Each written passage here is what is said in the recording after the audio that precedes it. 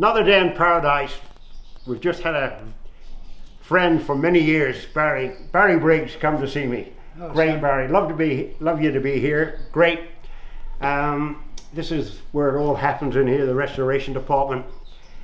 Rudge before your time, of course. 4-valve Rudges. That's a 1927 350 Rudge that we're under total restoration. Beside you, we've got a Norton Dominator here. The first. Let's talk about Sammy Miller. No, don't talk about me. Let's talk about Sammy Miller. I found out he was 88 years old, and I thought, my God, he's older than me. So I had to come down. I'm 88 this year. Yeah. But they told me Sammy Miller still rides a trial section every day. And yes. I can't believe this.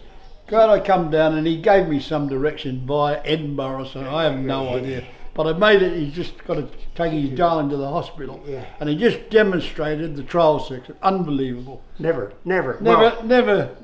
It's very important, Barry, to keep riding each day, because as you do, if you drop off the pace, you'll never get back on the pace. It's when you stop your brain that, oh, he's finished. Brain dead. Yeah. So I ride. So you're not allowed. No, I ride twice a week in California. Wonderful. In the mountains, so it's 3 hours of time. Yeah.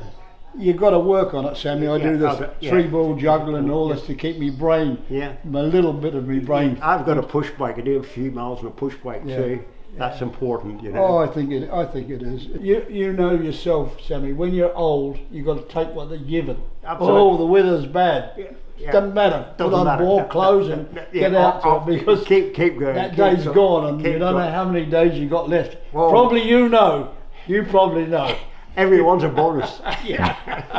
Okay, great job. Cheers. All the best, Barry. Cheers. Cheers to you. Right.